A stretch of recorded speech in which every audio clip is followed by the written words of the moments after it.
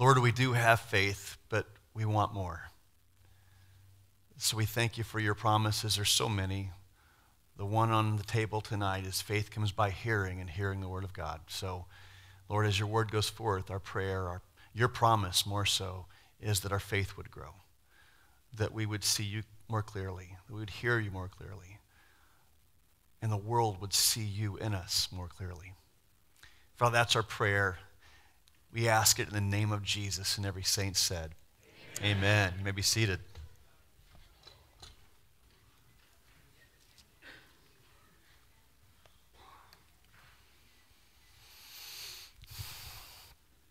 One of the incredible stories of Scripture is the two men on the road to Emmaus that are walking along the road, and of course Jesus incognito comes up, and they're talking to him, they're hearing him, but they don't know it's him. Jesus is in front of them, but they don't see Jesus, right? They have some form of dialogue, communication, relationship, but it's not intimate, and it's not clear on where the relationship stands. How many people are like that today, right? Jesus is right there in front of them, but they don't see him, right? The Apostle Paul was someone who, when he met Jesus, he went blind. You know the story.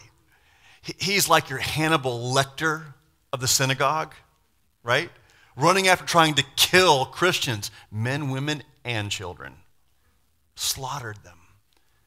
And he's on that road, man, to Damascus. He's heading to kill some more. And Jesus shows up right in front of him. And while he sees Jesus, he becomes blind to the world. Paul used to be Saul, was someone who had eyes to see Jesus. Not everyone does. The Apostle Paul, talking about seeing Jesus, and you don't need to turn there, talking about the incredible ministry of the new covenant, of being children of light and eyes to see the glorious gospel. He says, since we have such hope, we use great boldness of speech, unlike Moses, who put a veil over his face so that the children of Israel could not steadily look at the end of what was passing away. But their minds were blinded. For until this day, the same veil unlifted in reading the Old Testament, because the veil is taken away in Christ. But even to this day, when Moses is read, the veil lies on their heart. Nevertheless, when one turns to the Lord, the veil is taken away. Man, when you turn to Jesus, and I don't mean in the physical realm, but in the spiritual, you turn to him, the veil is taken away, and you see him who's been standing there all along.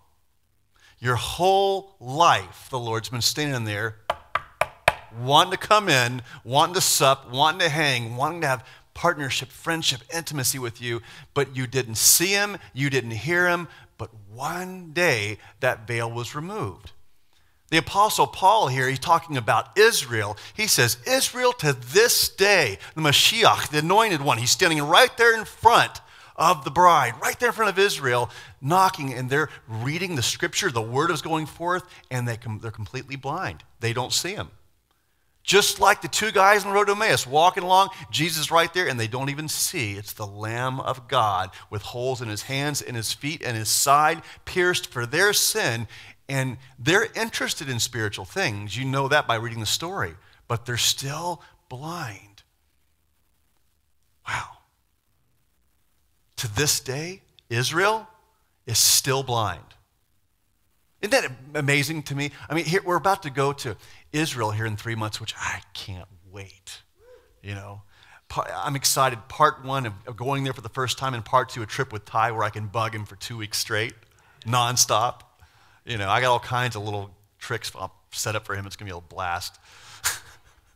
But I'm thinking about going to Israel and walking this land and going, wow, I'm here in the garden where Jesus sweat drops of blood, and Golgotha and all these things, and this is incredible. And here I'm amongst a people, Israel, and they don't know who Messiah is. They don't know who Jesus is, a large part. Paul, writing to the Christians in Rome, he goes on to talk a little bit in Romans chapter 11. He says, I did not desire, brethren, that you should be ignorant of this mystery, lest you should be wise on your own opinion, that blindness in part has happened to Israel until the fullness of the Gentiles has come in. Paul says, right now, Israel, this nation, they're blind. You can talk to them about Messiah, but the best you can possibly get is, he was a good person. That's about it. You're not going to get, he was the Lamb of God. He was the fulfillment of the blood over the doorpost in Egypt. He's the Passover lamb. He's what Isaac symbolized, the son that was sacrificed for the sin. They don't get it. Blind to it. Maybe some of you here today, you might say, well, I'm not blind. I see Jesus. Do you know that you can be saved and still go through periods of time where there's like a spiritual blindness where you don't see Jesus moving in your life? You know what I mean? That's kind of like it's implied with the Christians in Ephesus in Revelation chapter 2 where they lost their first love. They loved Jesus. They had this passionate love affair with him. It was incredible. It was a fire moving in that church, man. It was like New York City in Asia Minor in Turkey. It was like, wow. But they started to love the ministry in Ephesus more than the person they were ministering to. You see? It got religious. And Jesus came and said, if you don't repent, turn around and get back to the priority and put your eyes back on the Messiah, I'm going to remove your lampstand. You're going to be walking around the walls. It'll be like you can't see anymore. Jesus didn't say, I'll leave you. Of course not, because he'll never leave us or forsake us. How good is the Lord, right? But that doesn't mean that we can't take our eyes off of him and put it on something else at him, and we become blind. Man, how do we combat that? How do we keep that from happening? What's our responsibility? Because it is a covenant, It is God completing the work that he begun in us. It is him who's able to keep us from falling. It is him who will not let anyone pluck us out of his hand. But we also know we're supposed to build ourselves up in the most holy faith. It's both. Amen? So how do we find ourselves not sliding back to somewhat of a slumber, a spiritual blindness, where all of a sudden at one point the veil was torn and removed, but now all of a sudden, it'd be kind of like this, standing there in the holy place for you seasoned saints, standing in the holy place and you're there, and one day all of a sudden from top to bottom the veil is torn and now you can see the glory of God, and it's incredible. The veil has been removed. Your sight has been just given to you, and you see, and you're in awe, you're in wonder. And then at time from your swaying, from moving around, praising God, you found yourself doing this. And you're turning, and now you're not looking at the glory of God. You're not seeing him anymore. It's almost like you created your own veil. You're looking at something else. Maybe you're looking at the table of showbread, and you're thinking more about fellowship with people than with him. Or maybe you're looking at the lampstand. You're thinking more about the gifts of the Spirit than you are his presence and his glory and his person and the blood and the mercy seat. It's something of him, but it's not him, though. You see the difference, right? We got to really be careful to keep our eyes on Jesus, to where we recognize him at all times. We're not looking for things from him. We're looking to him. We're not looking to a church. We're looking to him. We're not looking to a pastor. We're looking to the pastor. All times. Now, see, you might be here tonight and go, yeah, that happens to me. I see sometimes in worship, there's somebody worshiping. I see tears flow in their eyes. And man, I hear them talk about how time disappears. Personally, I get bored. And I don't, I'd like to see Jesus like that person seeing Jesus, but help. You ever been there? You just go through a season like, I want to see Jesus. I want to experience him. I want to hear him. I want to feel his power. I want to have his presence just so thick. It's captivating. I want you to know he wants that for you more than you could ever possibly want it from him. And he's willing to help you tonight if you're at a place going, that's what I want. I want to go from walking with him but not really recognizing it's him to the place where after he disappeared, they stood there and they went, oh man, when our hearts burning within us when his word spoke, it was Jesus. It was him. And just have that first love flame again. So whether it is tonight, you've never really walked with Jesus. You've never really had that intimacy with him. Maybe dad and mom have had it. Maybe you're here tonight because dad and mom made you come. But check it out. They might have made you come, but the Lord's the one that made you come. Right? That's for you middle schoolers tonight. Glad you're here tonight. So, you ready to learn how all this works? This is going to be fun tonight. All right, so chapter 42, before we look at chapter 42 and we pick up in the story of Joseph, who is our Old Testament type of Jesus. There is no better type and typology of Jesus than the story of Joseph. Well, Joseph, looking at verse 57 of chapter 41, understand our context tonight. It says, all the countries came to Joseph in Egypt to buy grain because famine was severe in all the lands. You remember last week that our Jesus of the Old Testament, right, was exalted to right above Pharaoh, like second in charge above the Father, so to speak. And everything that was provided, everything that was given, everything that was created, if you would, was through the second, through the Son, through the Savior, right? And so here we see this famine comes in the land as Joseph prophesied through a dream that God gave him. Remember? 7 years of plenty, 7 years of famine. So now the 7 years of plenty, they've come and gone. And boy, don't they come and go quickly, right? And now the famines come in. Nothing will make you look to see the Savior or the provision or the answer more than when things dry up. How often do you pray when there's plenty? It's when you are lacking, when you're not sure where the answer is, where the provisions come in, that all of a sudden, man, it's like the old saying, every atheist will pray in a foxhole or a lifeboat, right? Well, one of the ways God helps restore our sight to see who he is when it's blocked is when we're so sufficient of ourselves to provide. Well, I can take care of myself. I can heal myself. I can go to the doctor. What happens when 10 doctors don't work? You might start praying. What happens when you lose your job and you can't find one? It's been a year that goes by. You might start praying. You might find out Jesus all along was waiting for you to call out to him, but you weren't because you had confidence in yourself, didn't you? So the Lord allows things to dry up and bring a famine to finally you go, we can't fix this. We can't resolve this. We need help, right?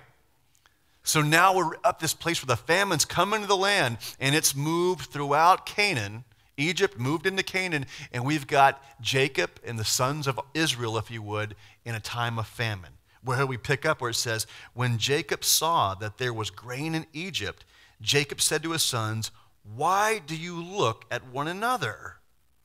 And he said, indeed, I have heard that there is grain in Egypt. Go down to that place and buy for us, that we may live and not die. So Joseph's 10 brothers went down to buy grain in Egypt. Let's stop there. So here we have, guys, Jacob is saying, we're going to pretty much die, and you guys are standing around and doing nothing. It's kind of like, hello, McFly, what are you doing? You're standing there, we're going to die. There's grain, there's bread, there's corn, there's Egypt. Go do it. Go do something to provide for us. Now, we see this number 10 that's interesting, that is sent down to Egypt to go buy grain. This number of 10. He could have sent 11 because he had 11 sons left, right? We know the 12th, he had 2 sons. Well, the 10 sons were from Leah, and Jacob had 2 sons from Rebekah, right? One was Joseph, which they assume is dead, and the other one was Benjamin, the little one, little Benji. And so Jacob decides to send the 10 down to Egypt to buy grain, but he keeps little Benji, the last son of his beloved Rachel, with him. When I read this, I just go, Lord, this is so amazing. Here you've got your people that are desperate for bread, and they're sending this number that represents the law to go buy bread. Now, for those of you that have already read ahead many times, you know the story. Their money doesn't buy them anything, does it? Listen closely to this verse that some of you are familiar with. In Isaiah 55, it says, everyone who thirsts, come to the waters, and you who have no money, come buy and eat. Yes, come buy wine and milk without money and without price. Why do you spend money on what is not bread and wages on what does not satisfy? Listen carefully to me and eat what is good, and let your soul delight itself in abundance. Incline your ear and come to me. Hear, and your soul shall live, and I will make an everlasting covenant with you, the sure mercies of David, speaking of the son of David, are the Messiah. Messianic promise right here. I want you guys to think about the picture and shadow of the gospel we're seeing here. The people of God hear of there's a place where they can go get bread. Their approach to trying to get bread, the bread of life to save their life, is through 10 people going to pay for it with their own money. But the scripture speaks of the way we find mercy and deliverance. And understand, this is one of the things that will open your eyes when you're trying to see Jesus. If you're trying to see him by earning it, by paying for it, by thinking, if I do, I'll get satisfied, I'll get provided for, you'll be disappointed. But if you're going to come to Jesus, the Savior, the only one who has bread that will satisfy, you've got to come saying, Lord, I'm coming to buy with no money. What I'm going to get from you, I can't get of anything to deserve it from what I've done or who I am or what I know or who I belong to. I don't deserve anything. See, many times that's why people are blind. That's why the Jews, Israel, are blind to the Messiah, because they're still trying to approach him with 10 people. They're still trying to approach him with 10 commandments. Well, okay, I got to be a good Jew. I can't kill, I can't murder, I can't covet my neighbor's donkey, his Corvette. I can't covet my neighbor's wife. I can't lie, I can still get cheat. I got all these rules. Over 600 rules. What can I do? I'm trying to figure out what I can do and not do so somehow I can see the Messiah. See, there's a lot of Jews still waiting to see their Messiah. Their Joseph, if you would, to come and provide in this famine, in this ungodly world. But they're trying to approach him based on the 10 Commandments and the law. You'll never see the Messiah like that. You only see Messiah when you come and say, the only thing that's going to satisfy me is something that I could never buy with money. And they're about to learn that lesson. Because they haven't learned it yet, they're going to be standing right and looking right at Joseph, this type of Jesus, and oblivious that it's him. Like a lot of people that go to church. They come to church and they sing a song and they read their Bible. Jesus is right there. The Spirit of God right there. But they don't hear anything. They don't sense anything. You want to know why? Because they're coming in the number of 10. They're coming under law.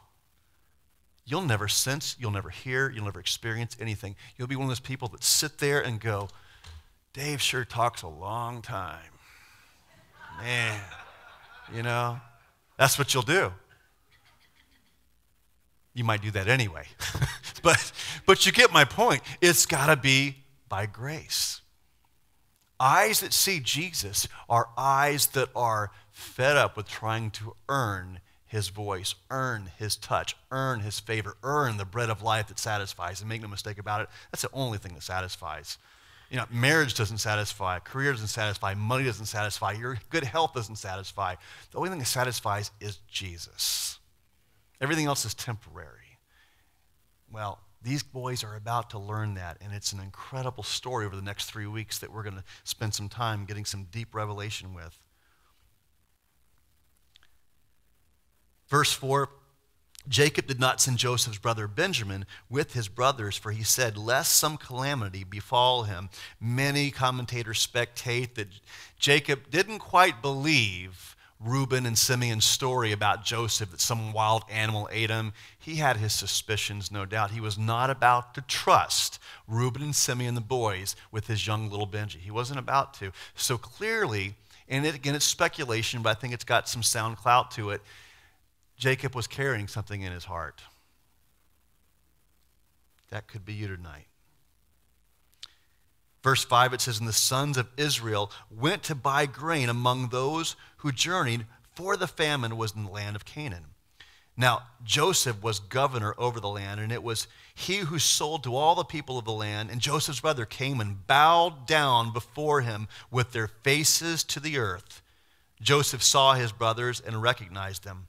But he acted as a stranger to them and spoke roughly to them. Then he said to them, where do you come from? And they said, from the land of Canaan to buy food. So Joseph recognized his brothers, but they did not recognize him. Stop there. Here these guys have come, it says, to buy bread. And now they stand before the Savior of the world, so to speak, If you're going to live, then you're going to get food from Joseph. Otherwise, you will die. May I just point out that unless anyone comes to Jesus Christ for salvation, you will die in your sin. There is no other Savior. There is no other way to heaven. There's not turnpike to heaven, 95 to heaven. There's only one way, okay? Don't listen to anyone else because anyone's lying to you. Jesus said he was the only way, so either he was a lunatic, a liar, or he's Lord. Amen? So I say he's Lord. Do you agree with that? So here they're coming and going, okay, we've been told about this guy Joseph. We're going to die unless we get sustenance and bread. And we're told there's only one guy to go to. There's only one Messiah to go to. We need to go to him. Well, it's been about 8 or 9 years since, Joseph has been made, roughly about 8 years that he's been reigning, in this authority there in the kingdom. I've always wondered reading this story why through those 8 or 9 years that Joseph didn't send word to Jacob, his dad.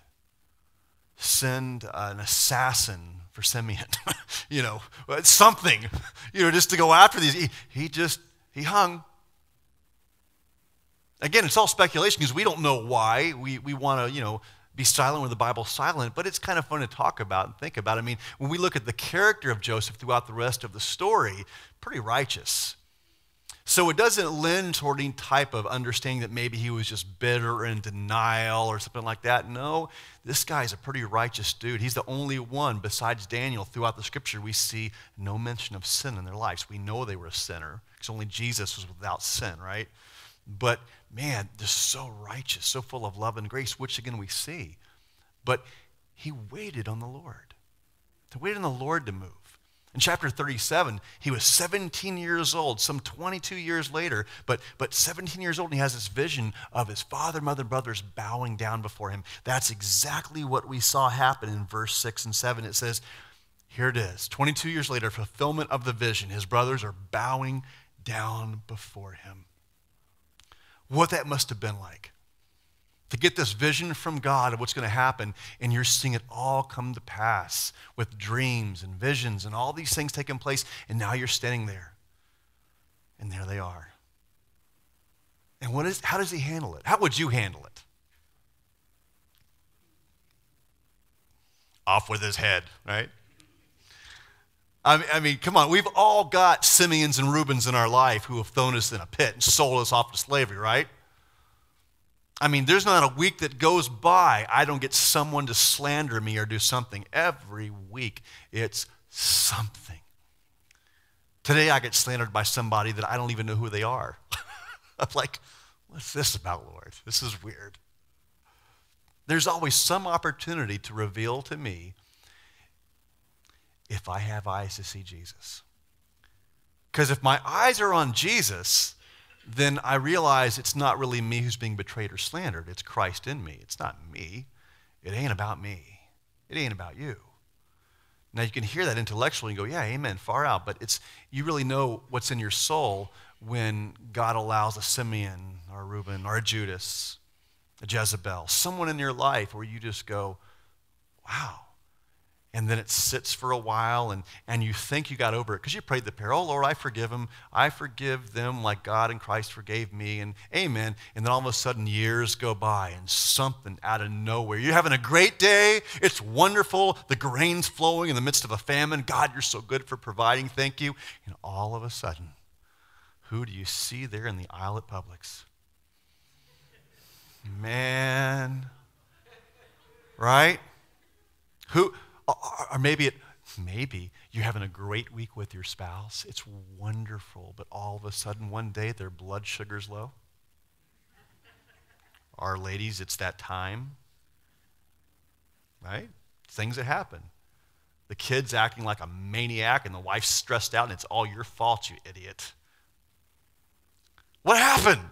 How did I go from the grain is flowing to the devil is right in front of me? Right? That's what it feels like. Could that be the Lord trying to show you, do you have eyes to see Jesus?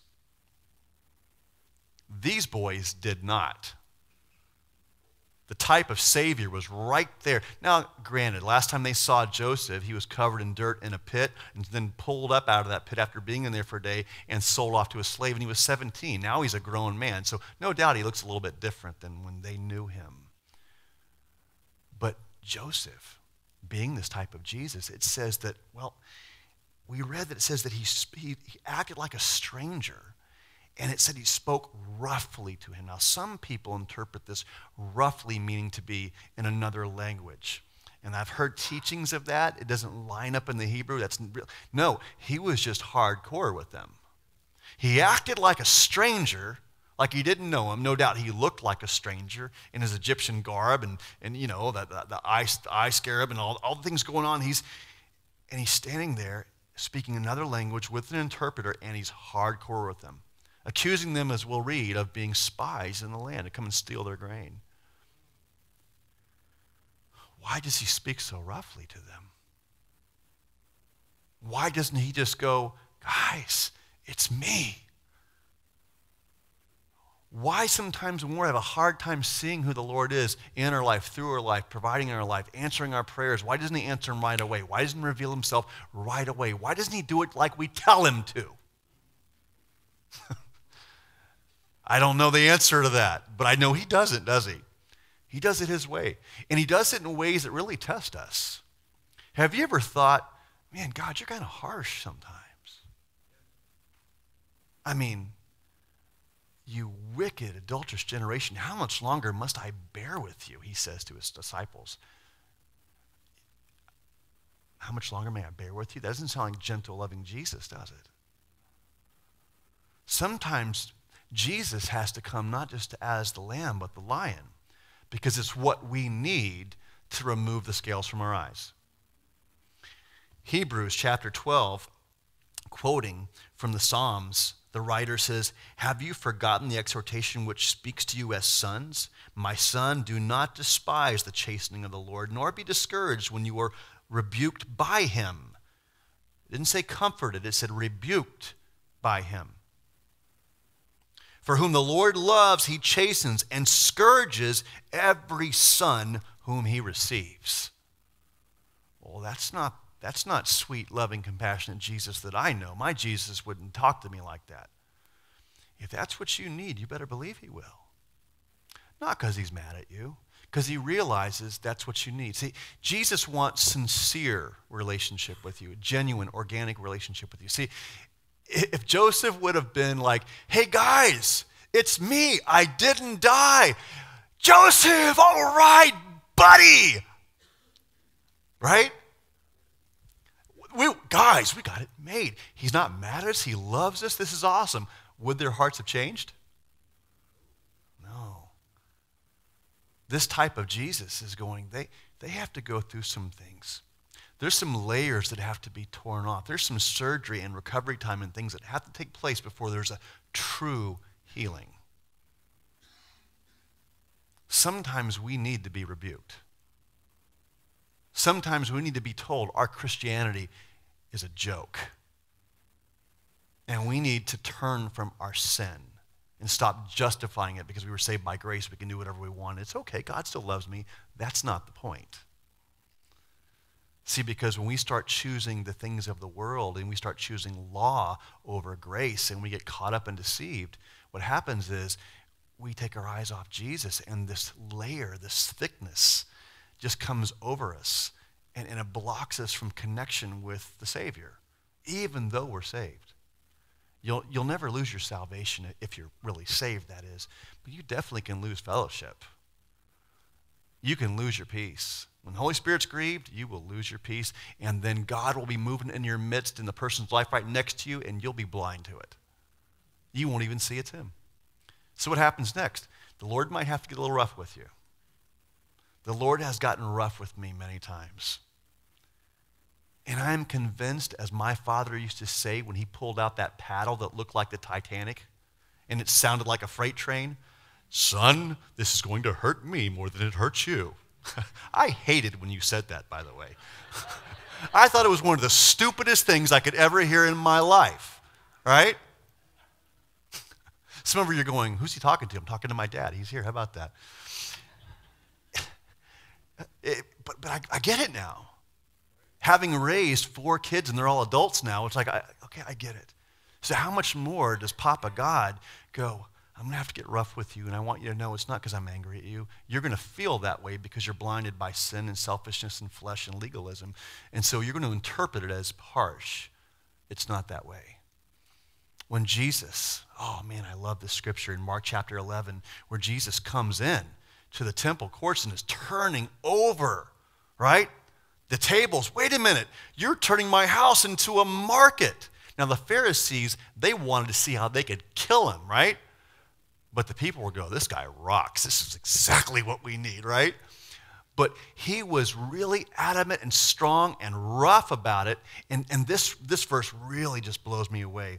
Chapter 11, verse 15 of Mark, it says, when he came to Jerusalem, Jesus went to the temple, began to drive out those who bought and sold in the temple and overturn the tables of the money changers and the seats of those who sold doves. And he would not allow anyone to carry wares through the temple. Wares meaning an item that I can sell and get gain for it. Jesus got rough with people trying to have monetary gain in the house of God as a mean of spiritual enlightenment or worship. I will not accept that, and I'm going to get rough that you're trying to do that. My bread doesn't cost anything. It's free. You could never earn enough to pay for it. Stop thinking you can. And some people are so bent on legalism and trying to earn acceptance with God in a place of prominence in the church of Jesus Christ. Well, I gotta tag Deacon Dumbbell, Deacon, I got this. And they're walking around with 10 guys in their pocket going, I'm looking to buy something. You do that long enough, Jesus is going to come into your temple. He's going to turn over the tables. He's going to get that out of your hand right now. You can't buy this. And you're going to feel it's harsh. You're going to feel it's rough. It's the Lord giving you what I like to call an attention getter. It's coming not from the lamb, but from the lion. I think we see a picture of that here with Joseph, and it's amazing. Verse 9, then Joseph remembered the dreams which he had dreamed about and said to them, you are spies. You have come to see the nakedness of the land. And they said to him, no, my Lord, but your servants have come to buy food.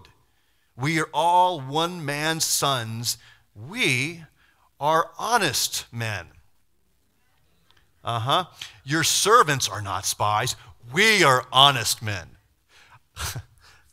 For over 2 decades, these guys have left good old dad in depression with his precious Joseph in that coat of sleeves with blood all over it from one of his lambs that they slaughtered, thinking my son was murdered, eaten alive.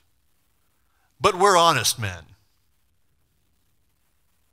One of the things that will blind you from seeing Jesus, boy, is denial. It's been so many years, no doubt they had forgotten about Joseph. Well, they're getting a reminder today in our study. But they're actually believing. Do you know you can tell yourself something about yourself so much that you actually believe it?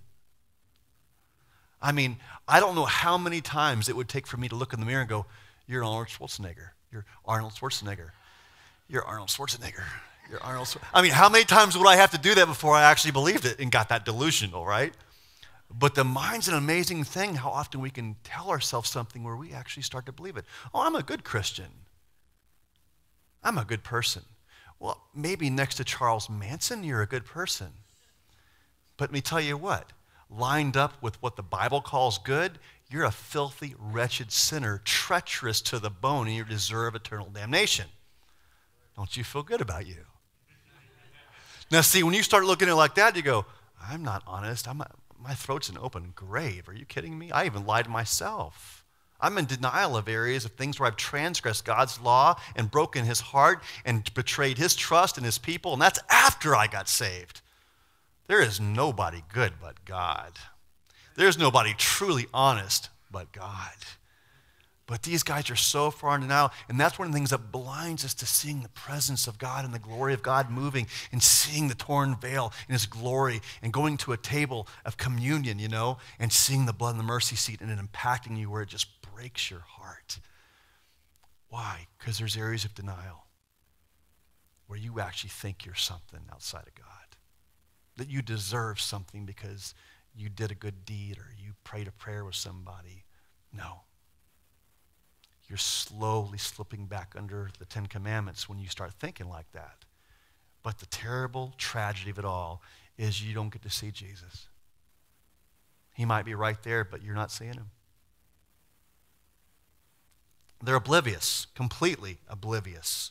Verse 12, but he said to them, no, but you have come to see the nakedness of the land. And they said, your servants are 12 brothers. Now he could have said 11, right? Could have totally just blew off the life of Joseph, but the life of little Joseph, the teenager, is represented here in their words. Noteworthy. The sons of one man in the land of Canaan, and in fact, the youngest is with our father today, and one is no more. Now, again, it is noteworthy because they could have said, we are 11 sons of one man. No, there's 12. And we're thinking about him about right now. Maybe they have grown in honesty. Maybe there's part of them that's desiring truth in the most inward part. Verse 14, it says, but Joseph said to them, it is as I spoke to you, saying you are spies. Man, he's just taking them through it, isn't he? In this manner you shall be tested. By the life of Pharaoh, you shall not leave this place unless your youngest brother comes here. So many speculate that Joseph was concerned, rightfully so, because Benjamin, being his little brother, the only brother from his mother Rachel, probably was concerned they got rid of him as well out of jealousy. So in a human realm, it's possible that Joseph's questionable and concerned and curious what's going on. One way to find out. Verse 16, send one of you and let him bring your brother. You shall be kept in prison, that your words may be tested to see whether there's any truth in you, or else, by the life of Pharaoh, surely you are spies. So we put them all together in prison 3 days. Then Joseph said to them, the third day, do this and live, for I fear Ra, Horeb, Isis? No. They would think he'd say an Egyptian god here. He doesn't. Wait, this is like second to Pharaoh, and he used the word Elohim. This Egyptian just said to us he fears Elohim. That's our God. And then he says something here, this type of Jesus, this type of Messiah, says that on the third day, do not do this and live. Could that be a reference to the gospel of Jesus Christ? Maybe. Verse 19, it says, if you are honest men, let one of your brothers be confined to your prison house, but you go and carry grain for the famine of your houses, and bring your youngest brother to me, so your words will be verified, and you shall not die. And they did so. Then they said to one another, we are truly guilty concerning our brother, for we saw the anguish of his soul when he pleaded with us, and we would not hear. Therefore, this distress has come upon us. Stop there. Wow. Here we see a light bulb going off, a light switch, a little bell. All of a sudden in their head, they're going, remember how we hardened our hearts to the cry of Joseph? The one that we were to one day destined bow down to? Even creation, the sun and the moon would bow down to him. And we hardened our hearts. And we betrayed him. And we sold him for silver. He was thrown into a prison. But he brought freedom to the prisoners. And here now, we're standing before him. And we can remember his cries. Do you know that there'll be a day where for some people it will be too late? There'll be an eternity. And they'll remember. Zechariah even talks about that there'll be a day where Israel will remember the one that they pierced. They'll remember. Caiaphas will remember, my God, why have you forsaken me? Caiaphas, the Roman soldiers, they'll remember, Jesus, forgive them, Father.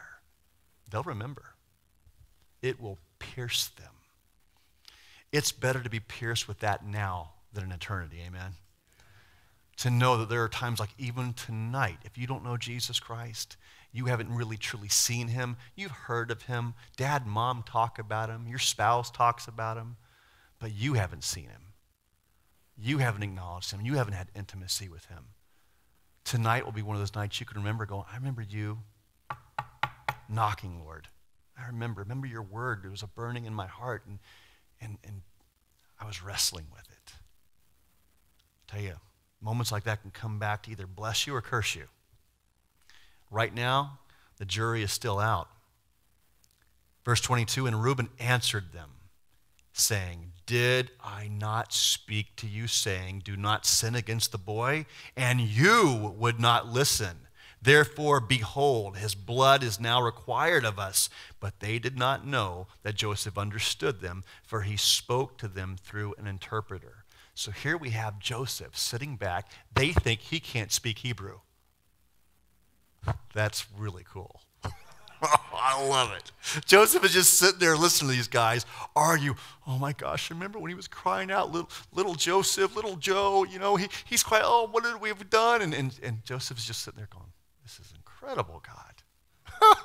I don't know. I have a hard time between crying and laughing or at the same time. Like this is God, you're funny, you're good. Thank you, Lord. This is wonderful. But here they're downcast, and then Reuben, who likes and I told you so? Anybody? That's Reuben, the oldest. I told you we shouldn't do this, remember? And Reuben was the politician. He wanted to be right with Simeon, who was, kind of the leader of the demonic pack, so to speak. And Reuben was the oldest, who was kind of like, I don't want to get my brothers mad at me, but this is not right. And Reuben was just always conflicted. He, again, was your spiritual politician. And so here he is trying to play both sides. Do you know you'll never see Jesus trying to play both sides? You might go, hey, well, at least he did stand up for Joseph. I mean, he did do that back early in the book, and he is correct in what he's saying. Yeah, but he's got a half-hearted devotion to God. Real devotion will cost you something. It'll cost you family. It'll cost you money. It'll cost you your dignity. Can you lose your dignity for God? Will you lose your dignity for God? Are you willing to? Reuben was not. But he wanted to act it like he was something. Let me tell you what. That's why Jesus said either be hot or cold, not lukewarm, not political, not in between. Jesus said that makes me more sick than if you were like Simeon. Whew, what a word. Well, verse 24, it says, and he turned himself away from them, and wept. Just like Jesus looked on Israel, Jerusalem, and he wept. Remember that, folks? Then he turned to them again, and he talked with them. And he took Simeon from them and bound him before their eyes. Stop there. Simeon. Take note of this for students of the Bible. Simeon means hearing. Hearing. The word has went forth, and now he's going to send them away, you ready? Without hearing.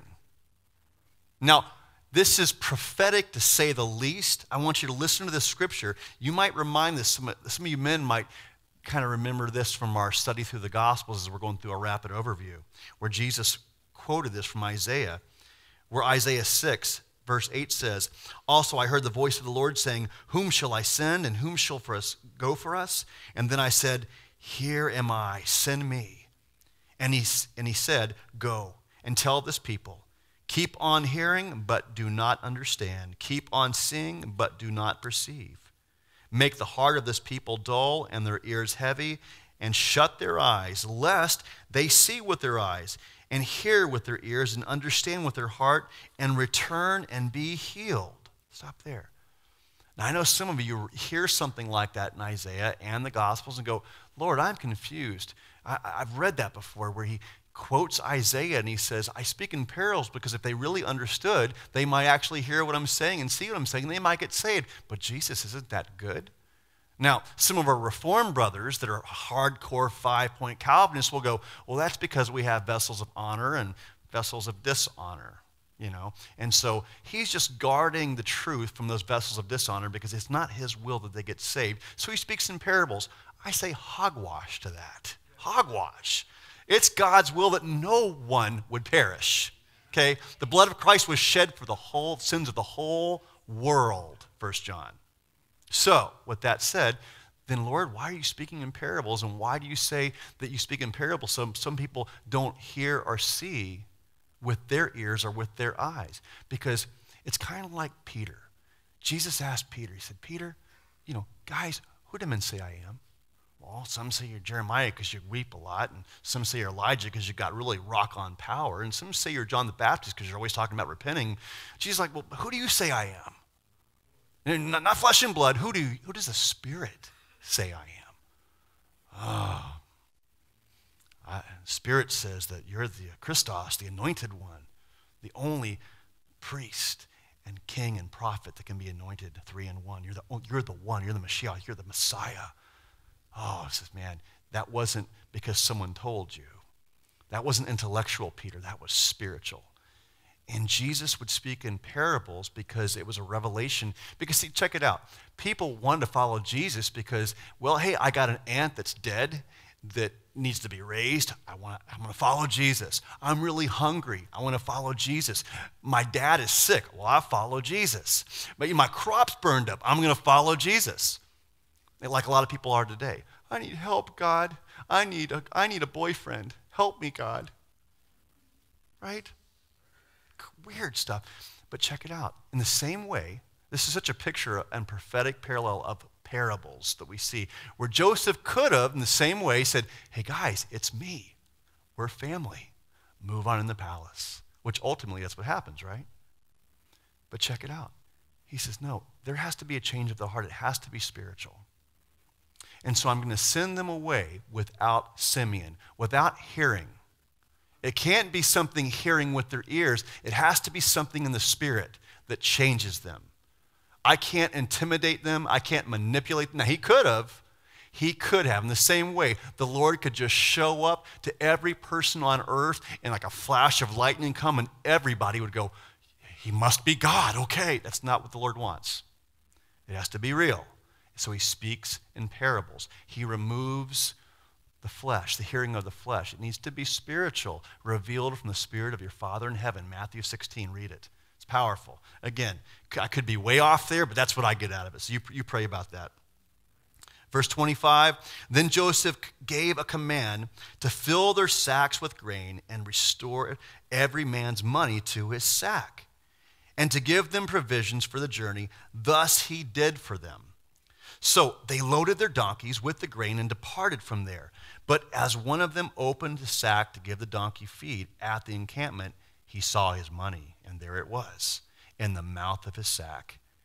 So he said to his brothers, my money has been restored, and there it is, in my sack. Then their hearts failed, and they were afraid, saying to one another, what is this that God has done to us?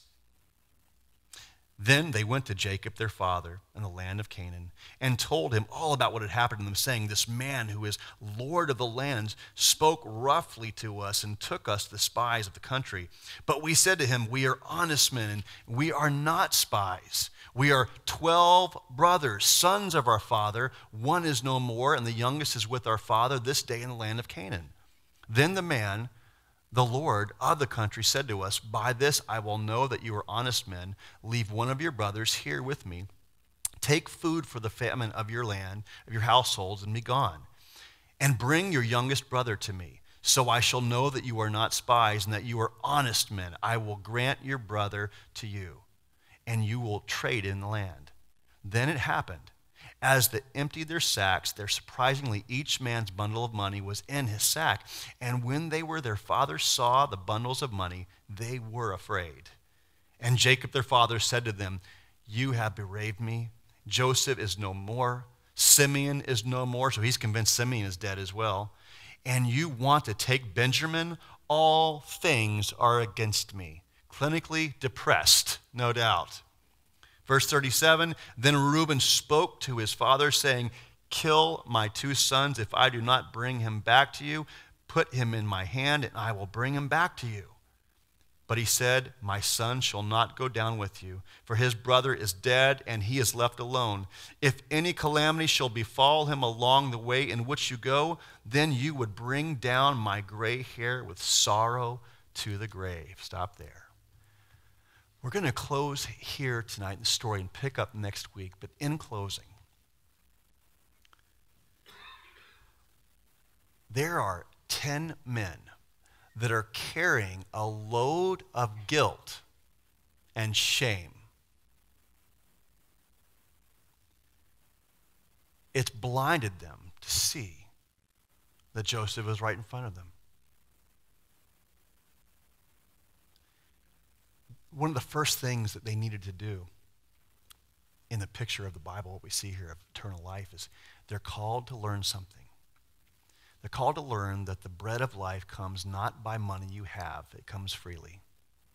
And here we see this picture here of provision of bread being given to the children, the chosen of God, governed by God, and their money is back. Now, it scares them, the thought of, wow, we've got bread that we didn't pay for. This scares us. This isn't right. This is Twilight Zone. We're fearful for our lives. He already thinks we're spies. Now they're going to think we're thieves. The thought of it being a gift is something that just was alien to them. A lot of Christians are like that.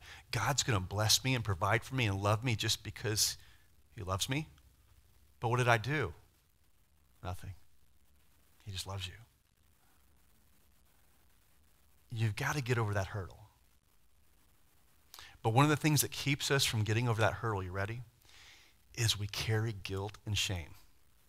When you carry guilt and shame for your previous transgressions, it will blind you to the beauty of grace. It will. You might say, well, Dave, I'm over that. I got saved. Let me tell you what, there's still layers of guilt and shame for past sins you've done that God is still working your salvation out through you and in you and removing lies about who he is and who you are in him. It's a process we're going through. Amen? And a big part of that are the lies about how he sees our past sins. And the more that we hold on to them, they're like cancer, man. They're like cancer. This psalm that we're going to close in, Psalms 32, was written concerning the life of David, King David, after his sin with Bathsheba and her past husband Uriah. Psalms 32, blessed is he whose transgression is forgiven, whose sin is covered. Blessed is the man who the Lord does not impute iniquity, and in the spirit there is no deceit.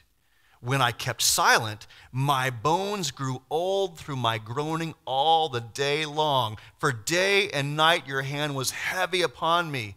My vitality was turned into the drought of summer. Stop there, may I have your attention. David looks back and he says, I can remember when I had the guilt of the adultery and the murder and the stain and the shame, and I carried it like ate at my bones. There's been medical journals in past years that have talked about, man, if we could just have a pill that would remove guilt, these mental wards would just be emptied. Do you know that?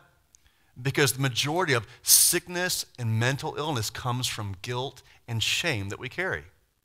It's a demonic camping ground for the enemy because it's so anti-Christ, anti-gospel. It's where the demonic likes to dwell. So the more that you carry around guilt and shame, let me tell you what, it eats away even at your physical body. I'm not going to try and say everyone who's got a sniffle or a cough, demon, demon, demon. No, we have bodies that are frail, that we're groaning, inwardly longing for redemption. These bodies are dying. They're going back to the dust where they came from. Yeah, I get that. But we're also in a war. And the enemy does inflict physical illness on us, and that is part of the warfare we're in. And what invites that is when we carry guilt and shame, which basically we're saying the blood wasn't enough. The blood was enough to get me saved. But after I got saved, things that I'm doing, I need more sacrifice for that. You've been bewitched. That's what happens. And it eats away at you. Now, something that I talked a little bit Saturday night, I said that, 1 John 1, 9 and 10, real clear, confession of sin, to have all of our sins forgiven, is something a Christian doesn't have to do anymore. You don't have to go to God and go, well, I need to confess my sin because it says for order for my sins to be forgiven, I have to confess my sin. I say that's not biblical. You confess one time for eternal life, and your sins are forgiven. If you're really saved, you never have to go again and go, oh, wow, okay, am I up to confession? Are my dates up to confession? And some denominations raise people to believe that. I need to walk in the box and be up to my confession, otherwise my sins are forgiven, and I might have lost my salvation. No, when you're saved, your sins are forgiven past, present, and future. It's done. But just because they're forgiven and your name is written in the Lamb's Book of Life doesn't mean there's not consequences for sin as a Christian. There's not consequences for holding on to the lie and guilt of shame as if God had not forgiven you. Listen to this verse right here. Psalms 32, verse 5, it says, I acknowledged my sin to you and did not cover up my iniquity. I said, I will confess my transgressions to the Lord, and you forgave the guilt of my sin. Church, listen closely. We're running a couple minutes late. I promise you it's worth it. While we as believers don't have to go, yeah, I remember when I slandered my brother and I threw him in a pit, I gossiped, I slandered, I betrayed, I lied, I cheated, I did things I know that the Spirit of God was quickening me saying, no, don't go down that road, but I did it anyway. And I just kind of blew it off like, well, God loves me anyway, it's okay. Something stirring, a little crack in there. Give the enemy an opportunity. But he's already forgiven me, so what does it matter? I mean, his grace is sufficient. You know, where sin abounds, grace abounds the more, right? Far out. We're all good. No, it's not good. If we don't confess our sins, even as James says, to one another, we don't find healing. Confessing your sin as a believer doesn't mean that I need to so God will forgive me, because if I don't, he hasn't, and then I'll go to hell when yesterday I would have went to heaven. That's crazy, kooky, weird, heretical. But this is true. When you don't confess your sin and you don't acknowledge what's true and bind, guilty, loose, innocent, and you release truth and light in your life, you don't do that, what happens is the guilt of sin, it holds you down. It becomes a guilty conscience. It has nothing to do with your salvation. It has everything to do with your walk with Jesus today on planet Earth. Joseph could have just manipulated and controlled the whole thing after a couple of years in power and sent some chariots, brought everybody, hey, I forgive you, it's all good. Their hearts would have not been changed. They could have walked in and Joseph could have just said, hey, guys, it's me, I forgive you, wept as he will weep. But he was waiting for the right time. He could have and had a phony pseudo-repentance like many people do. They go forward, they pray a prayer, they shed a couple tears of sadness, of remorse over that they're not happy. It's not about their sin or they've hurt God. They're just unhappy that they're unhappy. And they pray a prayer, and then they live a couple weeks, maybe even a couple months of self-righteousness. We'll call it behavior modification. It's not the righteousness of Christ bleeding through their life. That's why it doesn't last. The Lord doesn't want that in anyone. He wants the real deal. That's why he speaks in parables. That's why revelation comes through spirit and not through flesh. And Joseph is waiting, allowing them to go through this process where the fallow ground on their heart is getting ripped and shredded, where it becomes real. Where the guilt of their transgression is removed. And they confess, and there is a weeping party that will go on in about 3 weeks that we'll read, there won't be a dry eye in the place when we go through it. And I believe as we go through this, God is going to teach us about forgiveness. Now, you might have come tonight going, I thought I was coming to learn about how I can forgive that jerk who gave me a hard time last week. No, you came tonight to learn that you need to stop trying to buy bread with money. You hear me? You've got to start there. If you're having a problem with forgiveness, it's because you're having a problem understanding how you were forgiven. Because the more you understand how you were forgiven, forgiving becomes just a reflex. It's not work. No matter who slaps you in the face or steals your coat, you give them your shirt, it's just a reflex because you're so zoned in to the bread that you have you never could have earned. The grace, the peace, the joy, all that you have, you never could have earned it. So how can you withhold passing it on? Freely you've received, you're going to freely give. I can't freely give until I really learn how that I haven't really learned how to freely receive. Let's pray.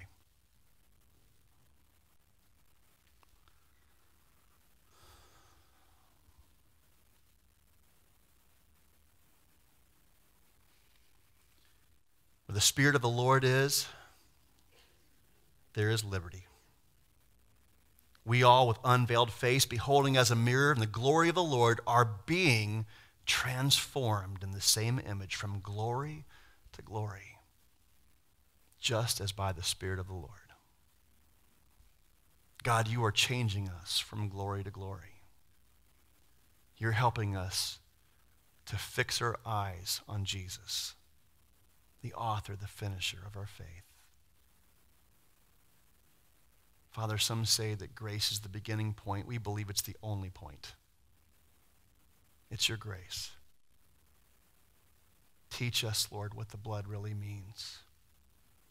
What your body that was torn and shred for our transgression, what it really means.